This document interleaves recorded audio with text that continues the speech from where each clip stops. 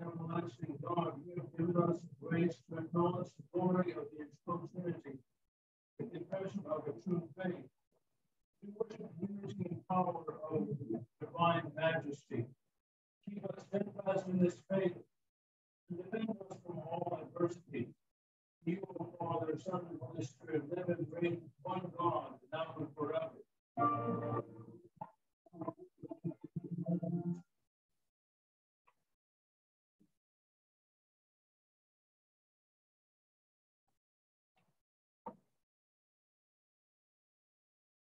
Our Old Testament reading today will be from Proverbs chapter 8.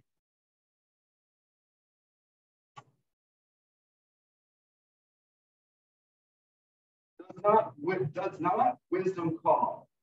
Does not understanding raise her voice? On the heights beside the way, at the crossroads she takes her stand. Beside the gates in front of the town, at the entrance of the portal she cries aloud. To you, O men, I call, and my cry is to the children of man. The Lord possessed me at the beginning of his work, of the first of his acts of old. Ages ago I was set up, at the first before the beginning of the earth. When there were no depths, I was brought forth. When there were no springs abounding with water, before the mountains had been shaped, before the hills I was brought forth. Before he had made the earth with its fields, for the first of the dust of the world, when he established the heavens, I was there. When he drew a circle on the face of the deep, when he made firm the skies above, when he established the fountains of the deep, when he assigned to the sea its limit, so that the waters might not transgress his command, when he marked out the foundations of the earth. Then I was beside him like a master workman, and I was daily his delight, rejoicing before him always, rejoicing in its inhabited world, and delighting in the children of man. This is the word of the Lord. Thanks be to God.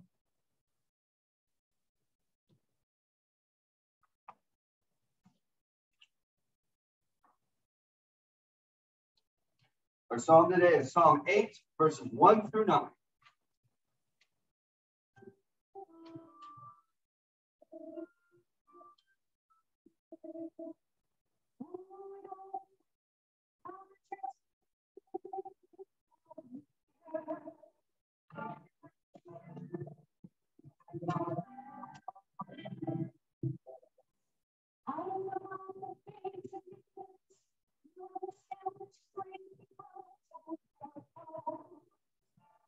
Really empty adventure.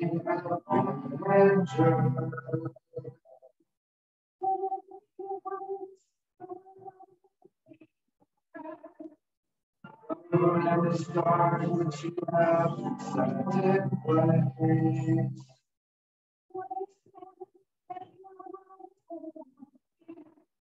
And the Son of Man that you for him.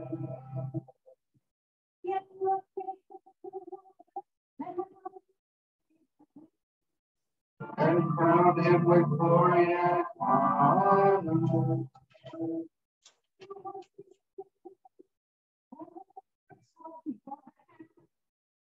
You have put all things under his feet.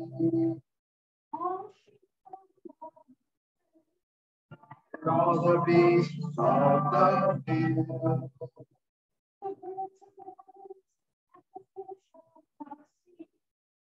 Whatever passes along the paths of the seas. How majestic is your name in all the earth.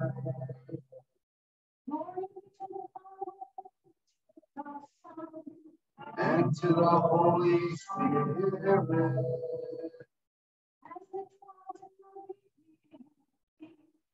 Is now and will be forever. Amen.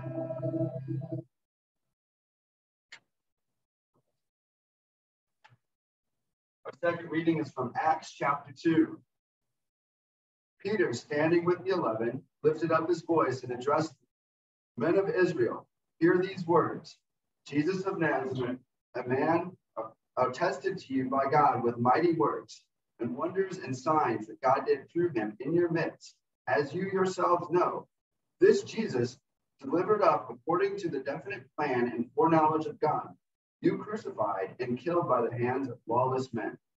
God raised him up, loosening the pangs of death, because it was not possible for him to be held by it. For David says concerning him, I saw the Lord always before me, for he is at my right hand, that I may not be shaken. Therefore my heart was glad, and my tongue rejoiced. My flesh also will dwell in hope, for you will not abandon my soul to Hades, or let your Holy One see corruption. You have made known to me the paths of life. You will make me full of gladness with your presence. Brothers, I may say to you with confidence about the patriarch David, that he both died and was buried, and his tomb is with us to this day. Being therefore a prophet, and knowing that God had sworn with an oath to him that he would set one of his descendants on his throne, he foresaw and spoke about the resurrection of the Christ, that he was not to abandon to Hades, nor did his flesh see corruption. This Jesus God raised up, and of that we are all witnesses. Being therefore exalted at the right hand of God, and having received from the Father the promise of the Holy Spirit, he poured out this that you yourselves are seeing and hearing. For David did not ascend into the heavens, but he himself says, the Lord said to my Lord, sit at my right hand, until I make your enemies your footstool. Let all the house of Israel therefore know for certain that God has made him both Lord and Christ, this Jesus whom you crucified. This is the word of the Lord. Thanks be to God.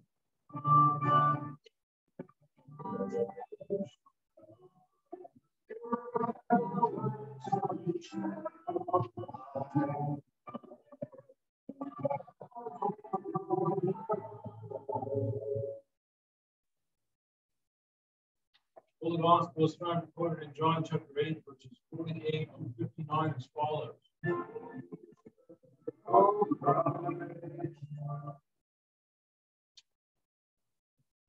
The Jews answered him, are we not right in saying that you are a Samaritan, a demon? Jesus answered, I do not have a demon, but I honor my Father, and you dishonor me. Yet I do not seek my own glory, but the one who seeks it, and he is the judge. Truly, truly, I say to you, If anyone keeps my word, he will never see death.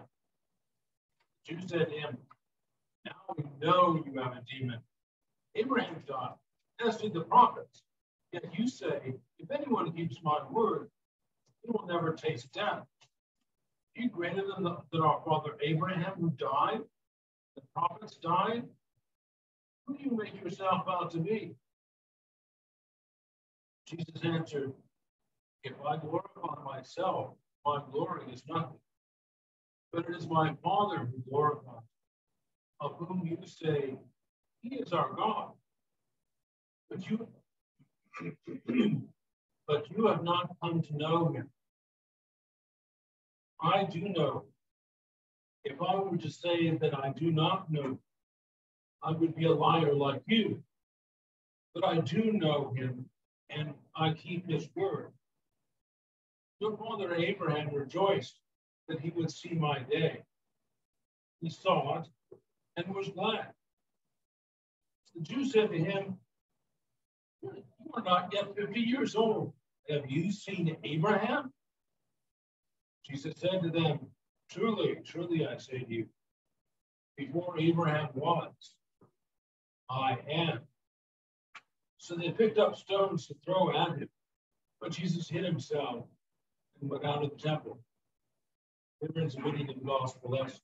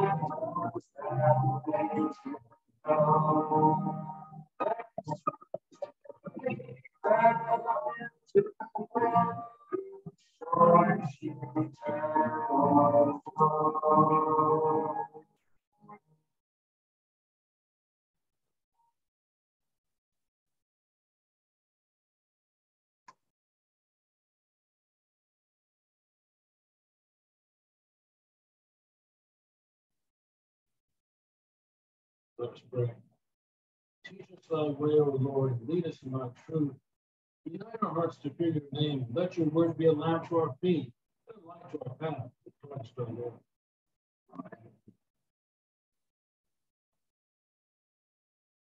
God's word for us this morning is taken from John chapter 8, verses 48 to 59.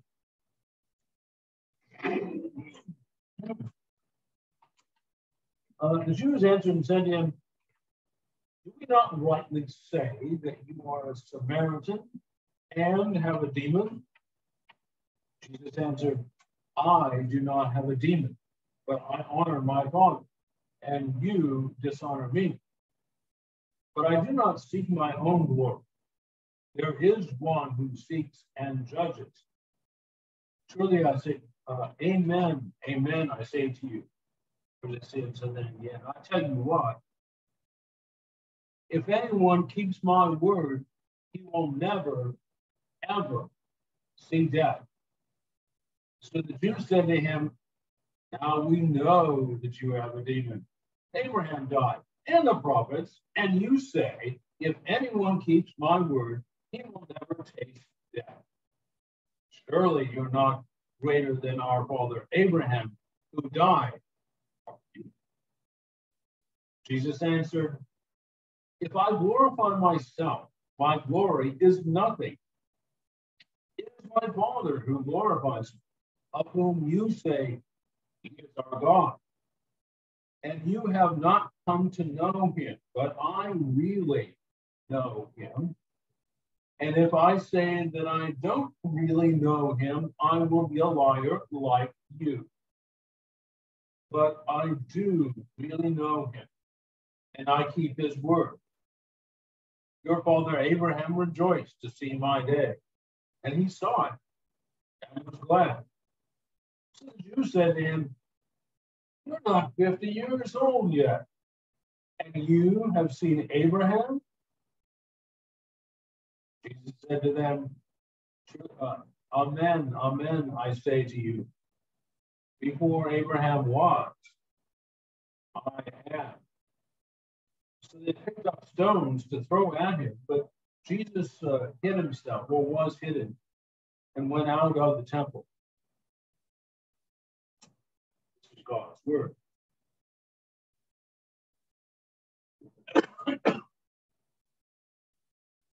And it sort of wondered me why they have this text for Trinity Sunday, because you have the Father and Jesus, but where's the Holy Spirit? But he's there. But anyway, then sort of want to start out with talking about the real Jesus and who he really is. And reminded me of this story. No, but I won't give you the whole background, but how many ladies out there know what a coach purse is? You know what a coach purse is? It's like they're expensive. Okay. So regardless of how the conversation started, this lady related this to me. She says that this is her coach purse story. She was out yard selling, one Saturday morning. I stopped this place, and the lady of the house was there, and she was about to leave, and leaving her husband in charge. And she said, "I don't care, just get rid of it." So she was looking around, and she saw this coach purse there with the tags on yet. So she kind of waited until the lady left, and she says, "How much for the purse?" Whatever. She said, "Order." Because the minister had no idea what he doesn't carry a voice. So she leaves with her brand new coach purse for a quarter. On Monday morning, one of her coworkers came in all excited because she had gone to the outlet mall and she got a really good deal on a new coach purse. And she walked out when how much did you pay for it? And she didn't want to tell her. So she dragged it out of her, and she's no. So the lady grabs my friend's purse, comes down to the table, then looks inside and says, "It's real." And I'm thinking this could not be a real coach purse.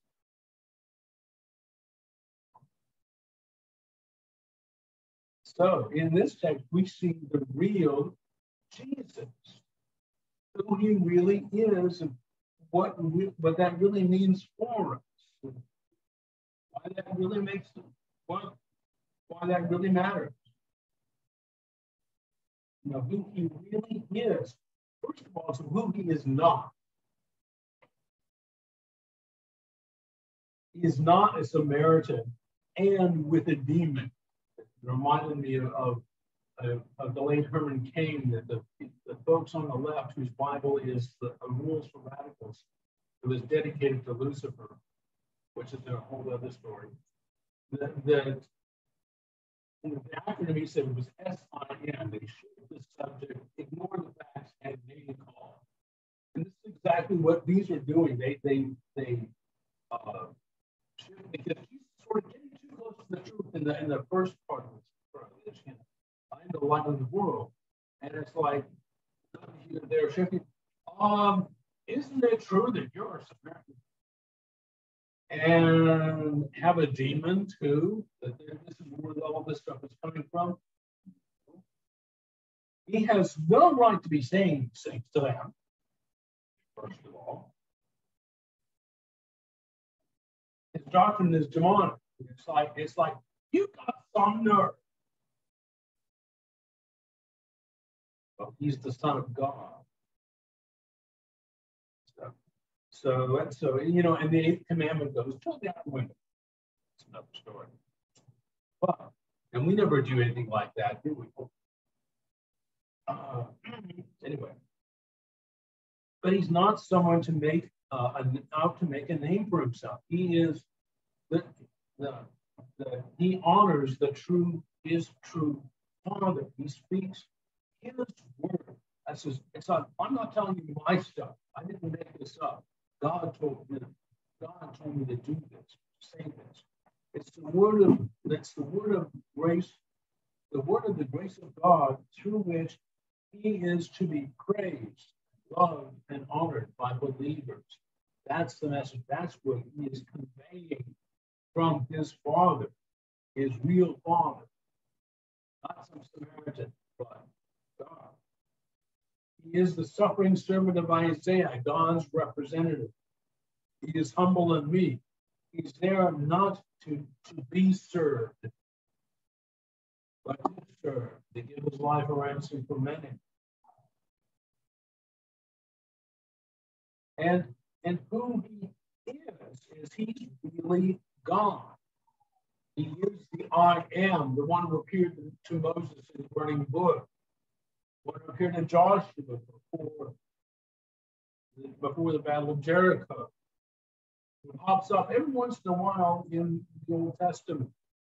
The Malach Yahweh, the angel of the Lord. And he, in the beginning was the Word, and the Word was with God, and the Word was God. Like it said in the Old Testament lesson, that's what that's all about. Psalm 33:6, by the word of the Lord were the heavens made, and by the breath of his mouth all their hosts. By whom all things were made, as we confess in the creed. He is the one and only Son conceived by the Holy Spirit. He is Emmanuel, the God, the with us God. And not only that, not only is he really God, not some Samaritan with a demon. Thank you. But he's a real man. You're not yet 50 years old. You're about 33. You're just a young guy. You're not 50 years old yet. He was born. He grew up. Went to the temple at 12 years old and was sitting there having these theological discussions with these learned folks. They're going, where'd you get this stuff? And he walked, ate, slept, and suffered, and died, and rose again.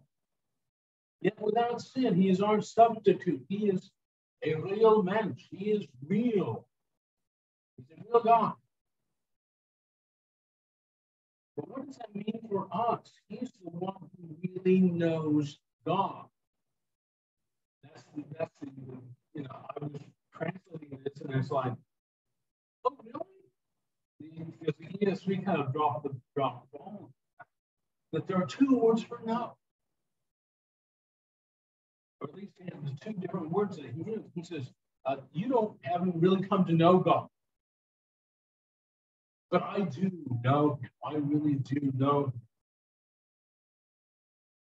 him. And so he can bring us into a real relationship with God because he really knows God. Boy, does he know God. That's why he came in the first place. It was promised from the beginning. The voice of God walking, walking in the garden in the cool of the day, and Adam and Hawa are going, oh, because they knew what that meant. So that's another story. But then he comes to him and he says, I'm gonna fix this. Enmity between you and the woman, your seed and her seed, so forth. God makes the first move. That they might know you, the true God, and true God and Jesus Christ. That's what he prays in chapter 17. So, and eternal, that he is eternal life. See, I came that they might have life and have it abundantly. John 10. That's why he came. He is our advocate with the Father. In 1 John, the one who is at God's side, who speaks for us in God's presence. I ascend to my Father and your Father, to my God and your God. He is at God's right hand. He really is our man upstairs. He is the way, the truth, and the life. He is the way into the presence of God. Like in Hebrews, the veil was rent in two, just as he was. Now we have entrance into the very presence of God. And he is the truth. He is God in his total unhiddenness. He shows us what God is really like. Not what we think he might be like, based on our interpretation of the word, but what he's really like. He is the life in whom we live and move and have our being. We have come to know, who comes to us in baptism and in the Lord's Supper. Because he is God's official representative. He is God's emissary who was raised up. Like it says in the Old Testament, first lesson, second lesson. Yes. In Acts, Peter has this sermon. He says, God raised him up. God did this. He raised up his servant Jesus, his son Jesus. Basically the baptism of Jesus. We have the dove descending and the voice from heaven. This is my beloved son in whom I am well pleased. Listen to him. Transfiguration to you.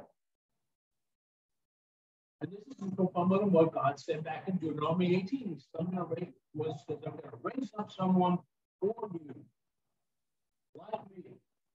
They've been looking for this guy for a long time. Now he's finally here. And says, you can't do this guy. You don't fit our template.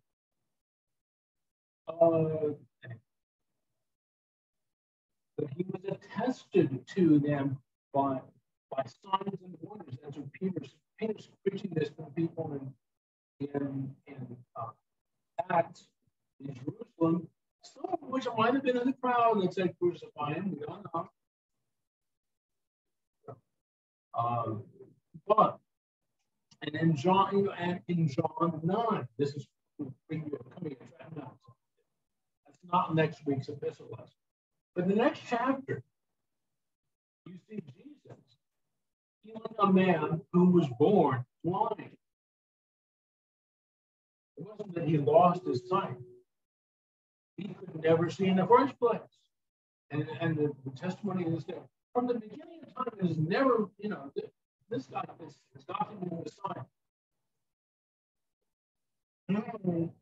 That it was not the way to bring friends in for his people among the planets, but with authority in his teaching and his power over demons. We know who you are. You're the Holy One of God. Begging him not to. So, and then Matthew 28. All authority, not just part of it, all of it, has been given to me in heaven and earth. Therefore, you go and you do this. But he is the bearer of God's official pronouncement, therefore. The preaching of the law as often as necessary to those who really needed it, like the folks he's talking to, who really needed it. They needed to know how to count the cabbage because they had this concept of the scriptures as a do-it-yourself righteousness gift. There was no such thing. And when they needed it, even to their disciples, when they needed it, there's Jesus preaching the law because they need it. Lord, you're not going to die. It's like, yes, I am. And so forth. Timing is everything in that regard. But sometimes us today, when we mess up and do like they did, and the eighth commandment goes out the window, and other times, because there's 9 other ones too yet. But preaches the law to us, tells us the way things really are. It's the doctor diagnosing and says, you got this, instead of lying to us and say, oh, you're fine. We don't want that. We want the doctor to tell us exactly what's wrong. And then fix it. But also to announce the good news. That's when he got up in Nazareth. He's there, the Spirit of the Lord is upon me to preach good news, bind up the brokenhearted, proclaim the acceptable year of the Lord, the release of the captive, to those in need of it. We do need that. We do need that word. And other people that we know need that word. So I'll do that. And Matthew 9, the guy whose friends couldn't get into the house, what are we going to do? Walk on the roof, dig a hole, and let him down in there. And the first thing Jesus says was not that he was healed, but your sins are forgiven. And the Pharisees are going to come. Who does God think he is and even forgive sins? Well, just so you know that the Son of Man has authority on earth to forgive sins. Wise and wrong. The bearer of good news. And why that really matters. As the saying goes, ain't bragging if you can do it. And he can. He is how we really get to know God. Not like the Jews in the text, who think that they have this all figured out. They do all these things to make God like them, and God's going to have to say, yes. No. But he is, and as John said in the end of his first letter, he is the true God and eternal life. He doesn't just show us the way. He does teach. He says, keep my word, but also he is the I am. I am has sent me. And I am the light of the world. And he hates this. And the Jews get it. He's calling himself God. And he's like, you can't do that. He's like, it ain't bragging if you can do it. He is the Lord of life and death, and his miracles, the raising of the widow's son. Chapter 9, the guy who was born blind. Nobody ever did this before. The guy who was healed, this guy gets it. And then Lazarus has been dead 4 days. Jesus says, come out. And then the big one. In the resurrection. There was a YouTube video, some guy was doing research and whatnot. And without going into the whole 9 yards, scientifically, they were looking at it and stuff that they could do, they know now, but they couldn't know years ago. But the light, they think, is what made the image. Intense light. Very intense light from inside, and that the body was moving. So because of the way the image is. But he is the I am. He's not some Samaritan with a demon. He's really God. And so, and Luther says, he who grasps and retains Christ has thus also eternal deliverance from death. So it is a word of life. And it is true that whoever keeps the word shall never see death.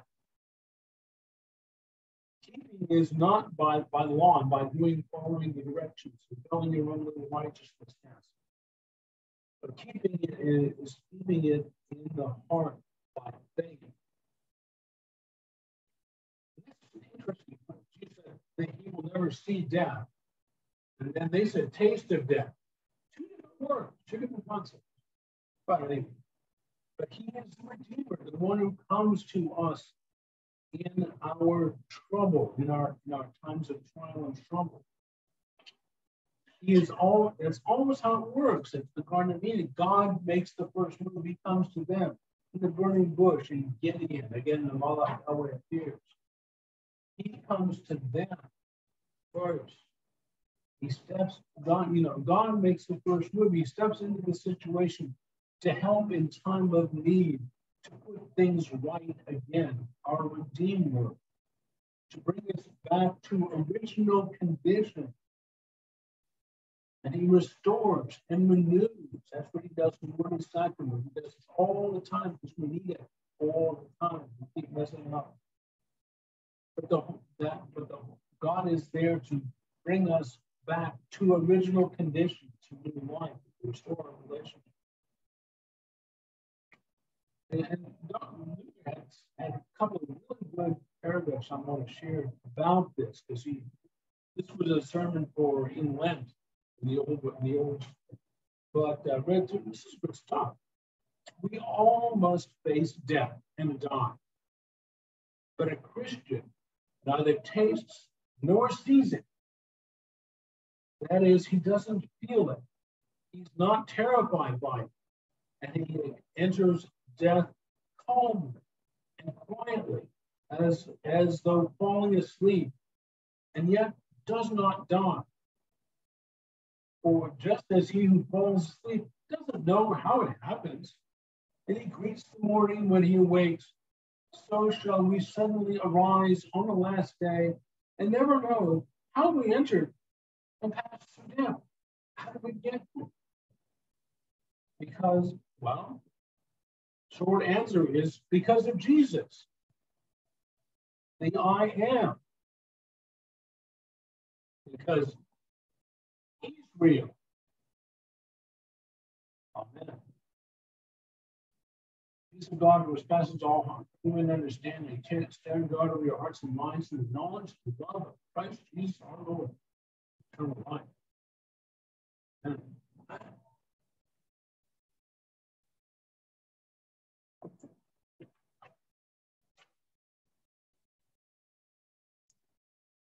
Let's rise and confess our Christian faith in the words